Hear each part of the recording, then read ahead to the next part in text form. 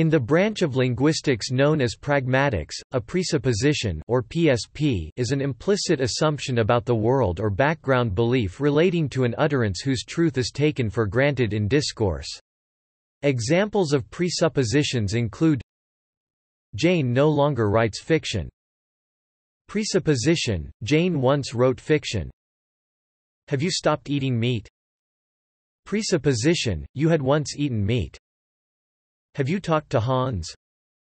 Presupposition: Hans exists. A presupposition must be mutually known or assumed by the speaker and addressee for the utterance to be considered appropriate in context. It will generally remain a necessary assumption whether the utterance is placed in the form of an assertion, denial, or question, and can be associated with a specific lexical item or grammatical feature, presupposition trigger, in the utterance.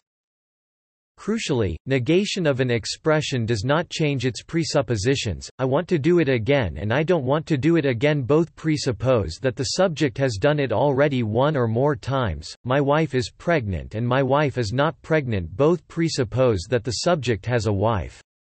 In this respect, presupposition is distinguished from entailment and implicature.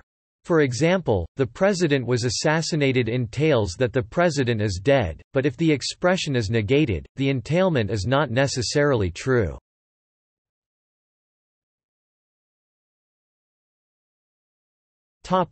Negation of a sentence containing a presupposition. If presuppositions of a sentence are not consistent with the actual state of affairs, then one of two approaches can be taken.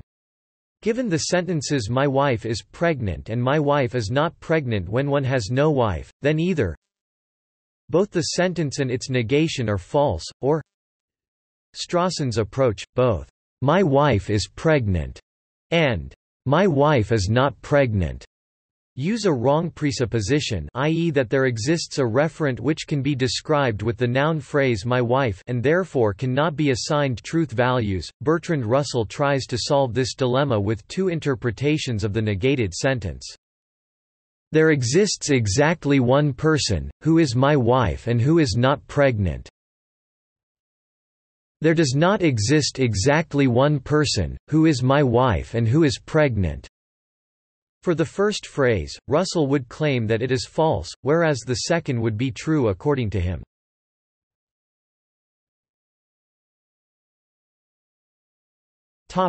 Projection of presuppositions.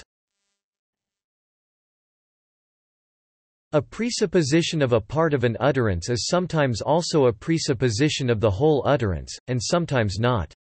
For instance, the phrase "my wife" triggers the presupposition that I have a wife. The first sentence below carries that presupposition, even though the phrase occurs inside an embedded clause. In the second sentence, however, it does not. John might be mistaken about his belief that I have a wife, or he might be deliberately trying to misinform his audience, and this has an effect on the meaning of the second sentence, but, perhaps surprisingly, not on the first one. John thinks that my wife is beautiful. John said that my wife is beautiful, thus, this seems to be a property of the main verbs of the sentences, think and say, respectively. After work by Laurie Karttunen, verbs that allow presuppositions to pass up to the whole sentence, project, are called wholes, and verbs that block such passing up, or projection of presuppositions are called plugs. Some linguistic environments are intermediate between plugs and wholes, they block some presuppositions and allow others to project. These are called filters. An example of such an environment are indicative conditionals, if-then clauses. A conditional sentence contains an antecedent and a consequent. The antecedent is the part preceded by the word if, and the consequent is the part that is or could be preceded by then. If the consequent contains a presupposition trigger, and the triggered presupposition is explicitly stated in the antecedent of the conditional, then the presupposition is blocked. Otherwise, it is allowed to project up to the entire conditional. Here is an example. If I have a wife, then my wife is blonde. Here, the presupposition triggered by the expression my wife that I have a wife is blocked, because it is stated in the antecedent of the conditional. That sentence doesn't imply that I have a wife. In the following example, it is not stated in the antecedent, so it is allowed to project, i.e. the sentence does imply that I have a wife. If it's already 4 a.m., then my wife is probably angry. Hence, conditional sentences act as filters for presuppositions that are triggered by expressions in their consequent. A significant amount of current work in semantics and pragmatics is devoted to a proper understanding of when and how presuppositions project.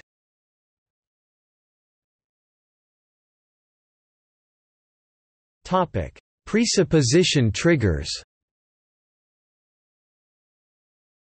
A presupposition trigger is a lexical item or linguistic construction which is responsible for the presupposition. The following is a selection of presuppositional triggers following Stephen C. Levinson's classic textbook on pragmatics, which in turn draws on a list produced by Laurie Karttunen. As is customary, the presuppositional triggers themselves are italicized, and the symbol stands for presupposes.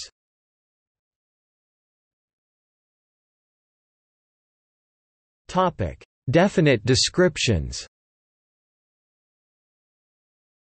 Definite descriptions are phrases of the form, the X, where X is a noun phrase.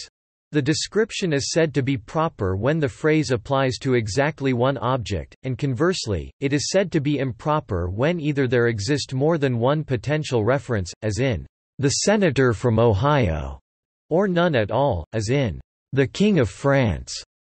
In conventional speech, definite descriptions are implicitly assumed to be proper, hence such phrases trigger the presupposition that the referent is unique and existent. John saw the man with two heads. There exists a man with two heads.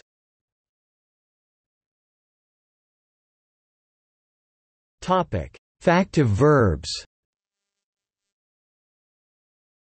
In Western epistemology, there is a tradition originating with Plato of defining knowledge as justified true belief.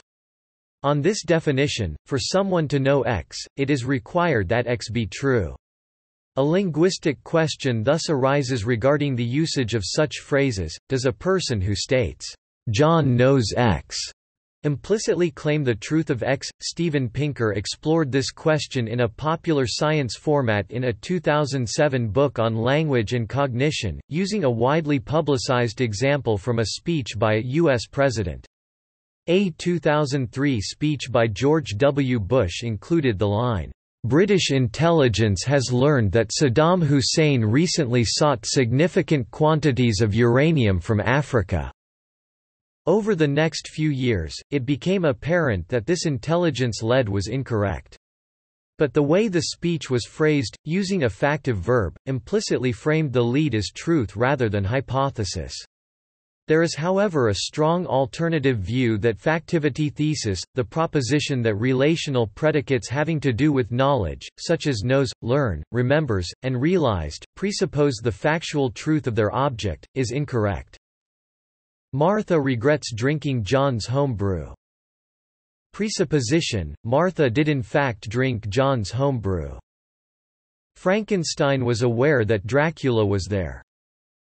Presupposition, Dracula was in fact there. John realized that he was in debt. Presupposition, John was in fact in debt. It was odd how proud he was. Presupposition, he was in fact proud. Some further factive predicates, know, be sorry that, be proud that, be indifferent that, be glad that, be sad that.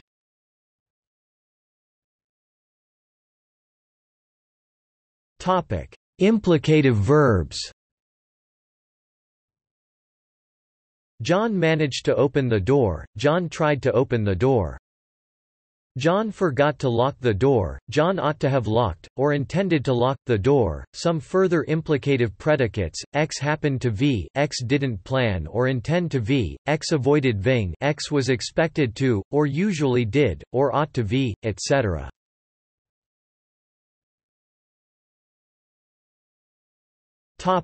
Change of state verbs.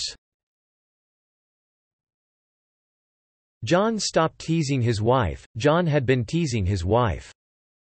Joan began teasing her husband. Joan hadn't been teasing her husband. Some further change of state verbs: start, finish, carry on, cease, take, as in X took Y from Z, Y was at, in, with Z, leave, enter, come, go, arrive, etc.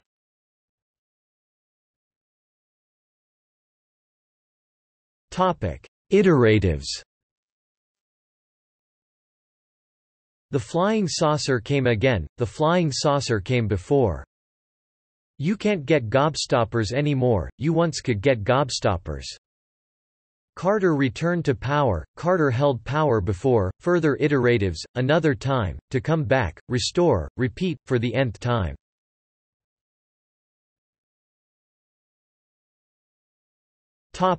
Temporal clauses. Before Strawson was even born, Frege noticed presuppositions. Strawson was born. While Chomsky was revolutionizing linguistics, the rest of social science was asleep. Chomsky was revolutionizing linguistics.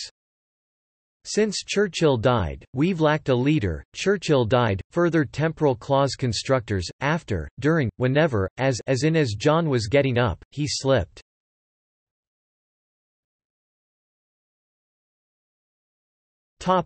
Cleft sentences. Cleft construction: it was Henry that kissed Rosie, someone kissed Rosie.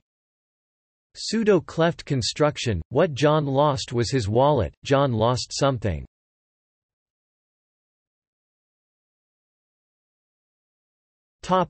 Comparisons and contrasts. Comparisons and contrasts may be marked by stress or by other prosodic means, by particles like to, or by comparatives constructions. Marianne called Adolphe a male chauvinist, and then he insulted her. For Marianne to call Adolphe a male chauvinist would be to insult him.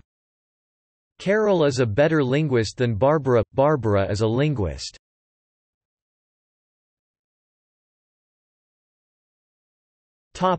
Counterfactual conditionals. If the notice had only said minefield in Welsh as well as in English, we would never have lost poor Llewellyn. The notice didn't say minefield in Welsh.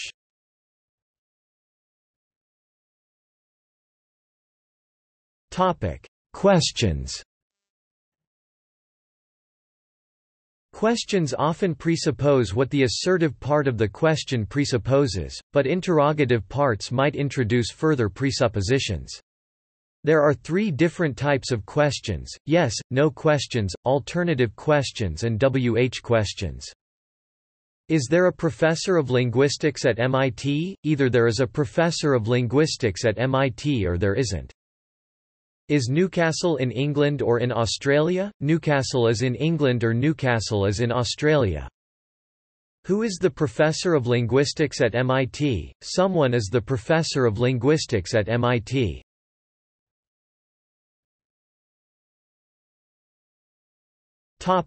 Possessive case. John's children are very noisy. John has children.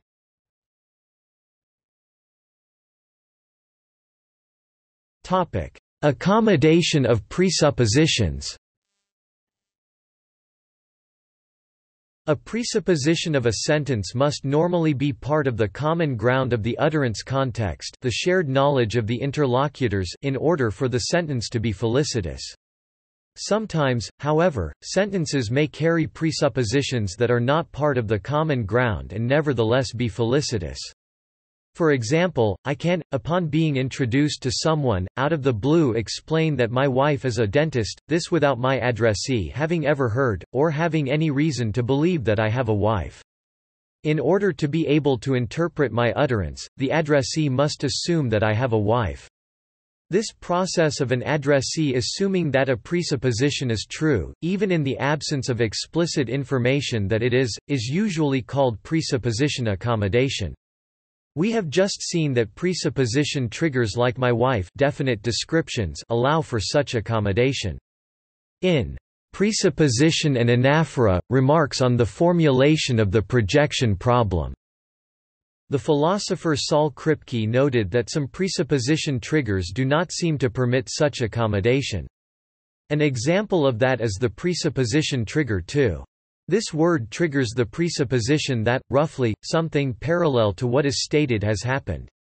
For example, if pronounced with emphasis on John, the following sentence triggers the presupposition that somebody other than John had dinner in New York last night. John had dinner in New York last night, too, but that presupposition, as stated, is completely trivial, given what we know about New York. Several million people had dinner in New York last night, and that in itself doesn't satisfy the presupposition of the sentence. What is needed for the sentence to be felicitous is really that somebody relevant to the interlocutors had dinner in New York last night, and that this has been mentioned in the previous discourse, or that this information can be recovered from it. Presupposition triggers that disallow accommodation are called anaphoric presupposition triggers.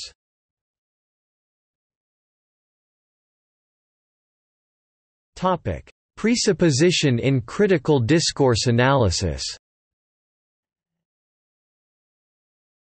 Critical discourse analysis (CDA) seeks to identify presuppositions of an ideological nature.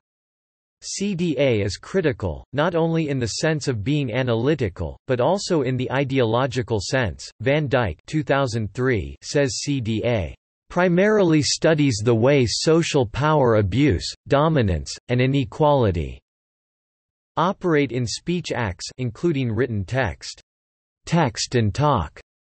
Van Dyke describes CDA as written from a particular point of view, descendant research, aimed to expose and resist social inequality. One notable feature of ideological presuppositions researched in CDA is a concept termed synthetic personalization.